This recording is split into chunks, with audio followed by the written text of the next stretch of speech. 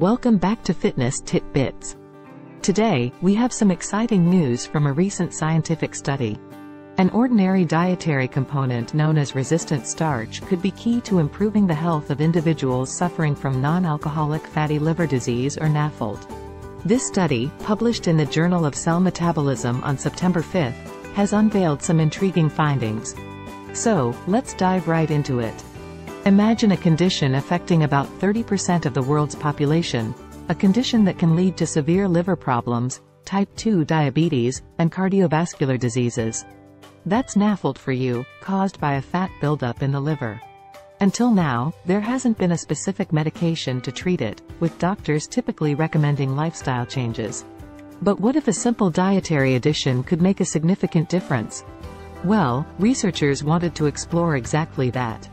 They suspected that NAFLD might be linked to changes in gut bacteria. So, they conducted a 4-month study involving 200 NAFLD patients. Here's what they found. Participants were divided into 2 groups. One group received a daily dose of resistant starch, while the other received a calorie-matched non-resistant cornstarch as a control. Both groups followed a balanced dietary plan crafted by a nutritionist. After 4 months, here's where it gets interesting. Those who received the resistant starch treatment experienced some remarkable improvements. Their liver triglyceride levels dropped by nearly 40% compared to the control group.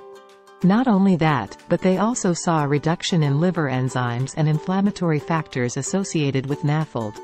What's fascinating is that these benefits remained, even after accounting for any changes in their body weight. This suggests that the effects of resistant starch were independent of weight loss. Now, you might be wondering how this worked. Well, the researchers dug deeper and found that resistant starch was making remarkable gut changes.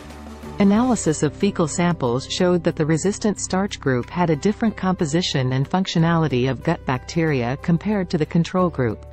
One significant change was the reduced presence of a particular bacterial species called Bacteroides stercoris, known to influence liver fat metabolism through its metabolites. But here's the kicker. The mice showed some incredible results when they took the fecal microbiota from those who had received the resistant starch treatment and transplanted it into mice on a high-fat, high-cholesterol diet. Their liver weight decreased, their liver triglyceride levels dropped significantly, and their liver tissue grading improved compared to mice that received microbiota from the control group. So, what does all of this mean for us? It means that a simple dietary addition, like resistant starch, could potentially be a game-changer in treating NAFLD. It's an intervention that's not only effective but also affordable and sustainable. And the best part? It's easier to incorporate into a normal, balanced diet than some of the more strenuous options.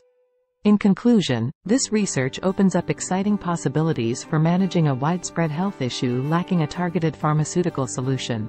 But remember, before making any significant dietary changes or starting a new treatment regimen, it's crucial to consult with healthcare professionals, especially if you have a medical condition like NAFLD. Stay informed, stay healthy, and who knows what other dietary discoveries await us in the future.